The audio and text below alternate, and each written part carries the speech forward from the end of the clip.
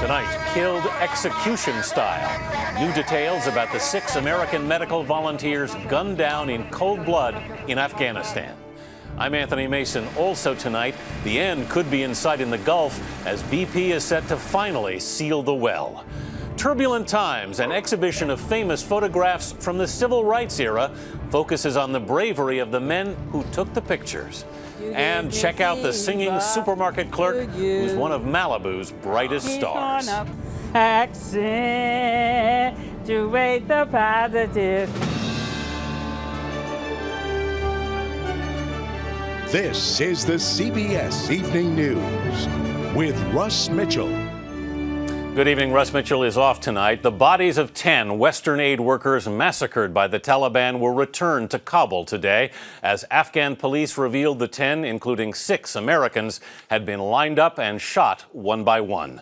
The team had just finished a mission to deliver free medical aid to remote northern regions of Afghanistan and was traveling back to Kabul when it was ambushed after a picnic.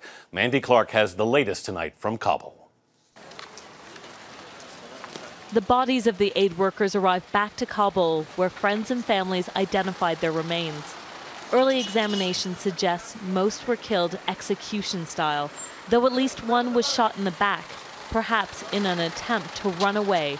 All the bodies will be repatriated, except for the team leader, Tom Little.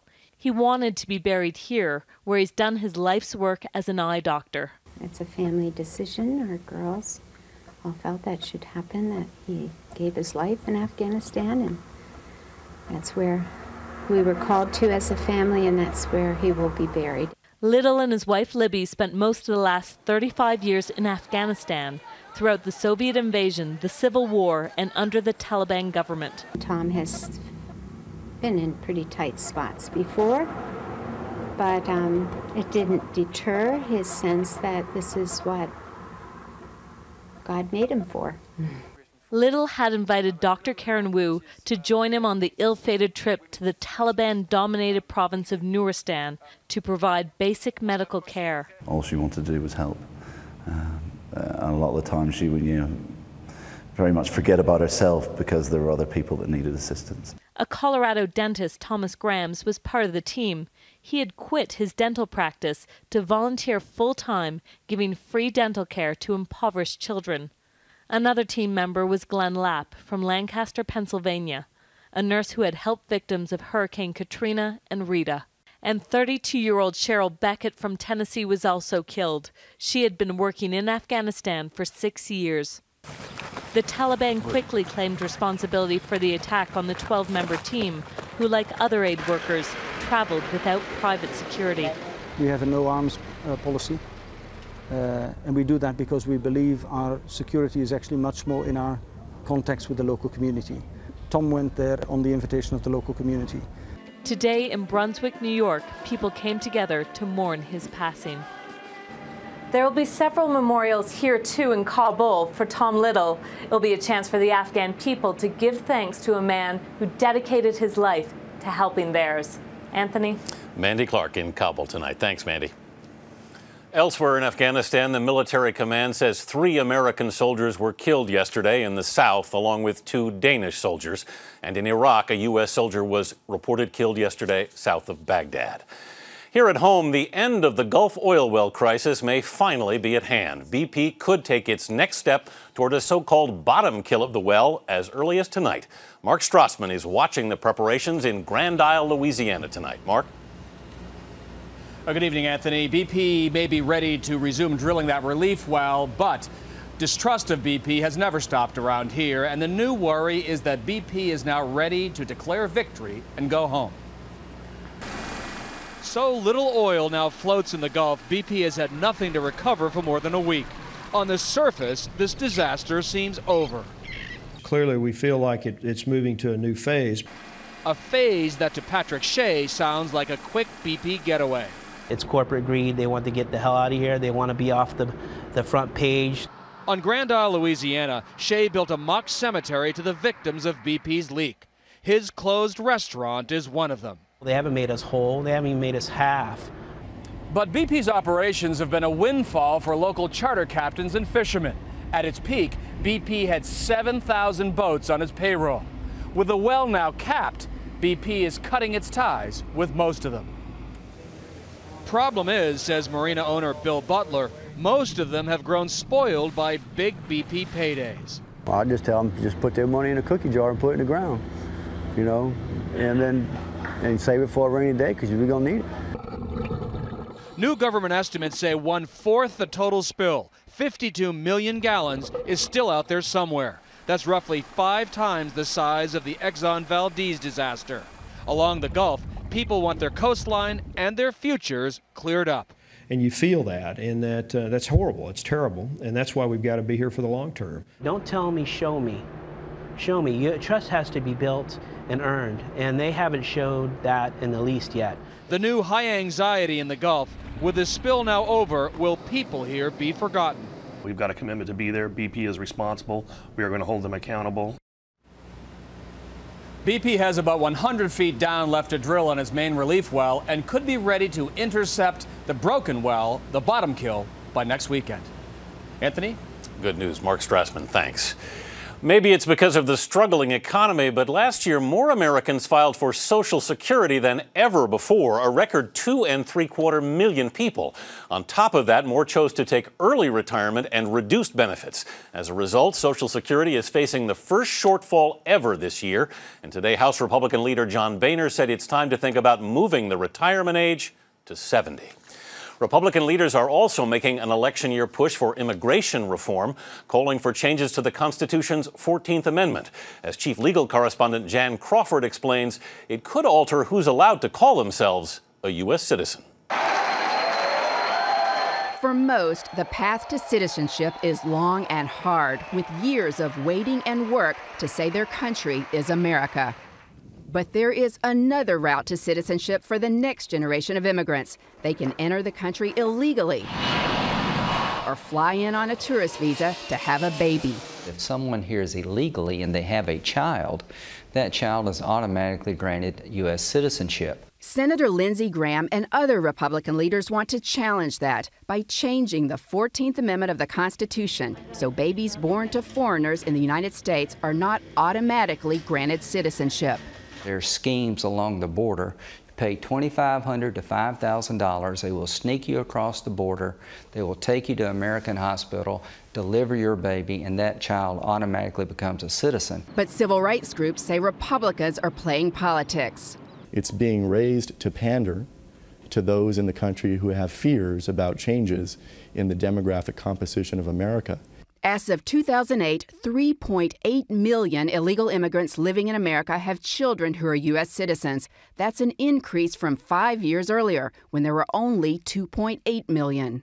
But that's only part of it. Wealthy foreigners are coming here to have a child and then going back with a baby that's forever a U.S. citizen. In China, you can buy U.S. citizenship for your child for a mere $20,000. CBS News found several Shanghai-based websites selling birth tours, complete with airfare, visas, and the medical cost of delivery. This website has pictures of private maternity homes and Chinese-speaking doctors in the U.S. Senator Graham says changing the 14th Amendment is worth debating as part of overall immigration reform. It would not affect the children who already are here, but legal experts say that the hurdles to changing the Constitution are so high that it's not likely to happen. Jan Crawford, CBS News, Washington. Wild weather drove through the Midwest this weekend, leaving a splintered path of destruction. Tornadoes slammed parts of North Dakota and Minnesota, where a storm chaser recorded one violent twister as it spun across the countryside. The tornado hit and exploded a farmhouse, ripping it to pieces. Remarkably, no injuries are reported. Torrential rains triggered mudslides in a town in northwest China, killing more than 100 residents in the homes below. More than 1,000 others are missing, and more rain is in the forecast. Still ahead on tonight's CBS Evening News, can-do inventors who say they can't get their patents quickly enough. With unemployment still stalled at 9.5%, hopes for improvement rest on small business, which historically accounts for 2/3 of all new jobs. New products could jumpstart a recovery, but just try getting a patent. Here's business and economics correspondent Rebecca Jarvis. What you get is what's shown here on our George. Aldo DiBallardino invented spec sunglasses in an office above his garage in Virginia Beach. They provide you goggle-like protection, but they And he's ready to sell them. Trouble is, DiBallardino doesn't have a patent. I have very limited ability to defend myself in the marketplace against copy activity. Copycats are something he knows well. 8 years ago, his first commercial venture won a patent. This was my escape ladder product.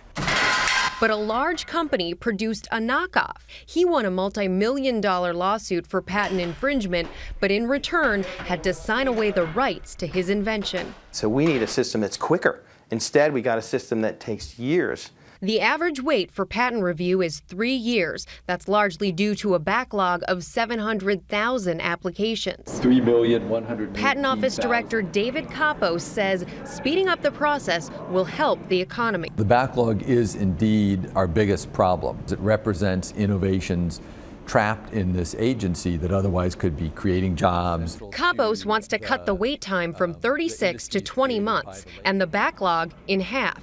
But he needs more money to hire 1,200 additional patent examiners and update computers. It's no taxpayer dollars at all. All of the fees that we collect come from patent applicants. But the agency's hands are tied by Congress, which limits the fees to $500 for individuals and $1,000 for corporations, and diverts $200 million of patent revenue to other budget items. We'd be willing to pay a significantly higher fee in order to fund the Patent Office correctly. Tessera, a Silicon Valley company that makes cell phones and camera components, has hundreds of patents. Several $1,000s actually, as far as a patent cost to us, is relatively immaterial. All we need is resources in order to operate this agency in a business-like fashion. Aldo DiBallardino says he can't afford to wait. He plans to start selling specs this summer. I'm taking a big risk, but the reality is I have no other choice. By the time the patent would possibly issue, my opportunity window could close. And like any entrepreneur, he's hoping that along with the risk will come the rewards. Rebecca Jarvis, CBS News, Virginia Beach. And just ahead on tonight's CBS Evening News, photographs that help change a nation. Nearly half a century ago, President Lyndon Johnson signed the Civil Rights Act. Now a new exhibition is featuring the work of photographers who sometimes braved mobs to highlight the struggle for equal rights. For 14 years, they marched and sat in, protesting a system of segregation. And through it all, Bob Edelman was there. I was deeply, deeply moved. I remember tearing up reading about how the young people were involved. As a young photographer, Edelman volunteered to take pictures for civil rights groups. He documented voter registration drives and freedom rides, often finding it difficult to be a passive observer. They were getting pushed around and beat up, and I jump in, try and help them. And I had to learn that that wasn't what I was supposed to do. It's a lesson he remembered May 4th, 1963, in Birmingham, Alabama, producing what Edelman considers his proudest picture. A huddled group of young protesters braving violent streams of water. They were intent on standing up. It was a great, great moment. Edelman was soon joined by dozens of others, photojournalists like Charles Moore, James Madison, and Jack Franklin, most on special assignment for national magazines. But Gene Roberts, author of The Race Beat, says it was the wire service cameramen who made the difference. The day-by-day movement of pictures on the front pages across America really had impact. Roberts says movement leaders knew the powerful images of injustice were vital, and remembers a scolding Martin Luther King Jr. gave a black photographer who tried to help young protesters. And we don't need another civil rights worker. We need photographers.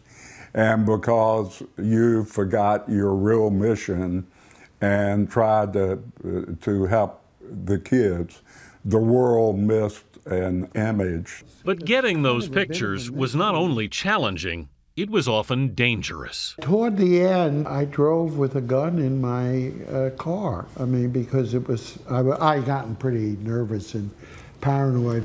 Edelman's work, along with that of 19 other notable civil rights photographers, is now part of a permanent exhibit called Road to Freedom.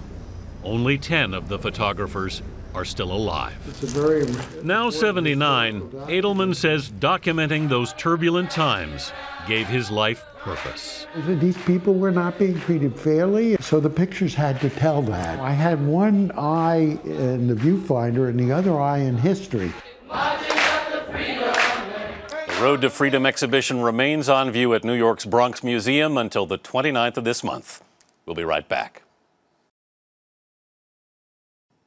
Finally tonight, if you don't like to shop for groceries, then you aren't shopping at Ralph's in Malibu. Bill Whitaker explains why there's singing in the aisles. Malibu, California, home to some of Hollywood's biggest stars, but one of Malibu's most popular celebrities won't be found on the beach. She's in a grocery store. And you know I'm gonna treat you right. You give me fever. For nearly 34 years, Ralph's supermarket clerk Deborah Caraway has been singing for customers. This old man came rolling home. She should be on Broadway, not in the grocery store. Until it seemed at the register, you had gone down. In the grocery aisle, she knows how to please an audience. Accentuate the positive. This is my stage right here. My This own is your person. stage. That's right. This is where I do this is my your spotlight. This is my spotlight. And Deborah first began belting out tunes when she was working on cleanup duty. Her bluesy style soon caught on with shoppers. they would start saying things to me like, you know, I was in a bad mood until I heard you sing. When Deborah's not singing, she's dishing out compliments. How you pretty ladies doing today? How you doing, handsome? Come on. And lots of hugs. Love you. It's something about her that's infectious. You just like to be around people like that. Her #1 fan, actor Dick Van Dyke. Everybody, have you heard? Yeah. He's gonna buy me a mockingbird. No, and she lightens everybody's day when they come. She knows everybody. Everybody in town knows her. And besides that, she's hot. But for someone so full of life, life hasn't been easy. She lives modestly, an hour from the glitz of Malibu. time for your medicine. She takes care of her ailing mother, a double stroke survivor. She's lost 4 of her 8 brothers, had to raise her son on her own. To you. But none of that deters Deborah from her mission, spreading joy. Everybody loves love. Everybody wants love. And so I plan to keep on doing it. I see no reason to stop. So shop around amid the patrons and the produce. You just might find the best long-running show in town. Bill Whitaker, CBS News, Malibu. And that's the CBS Evening News. Later on CBS 60 Minutes. I'm Anthony Mason in New York. Katie Couric will be here tomorrow. Thanks for watching. Good night.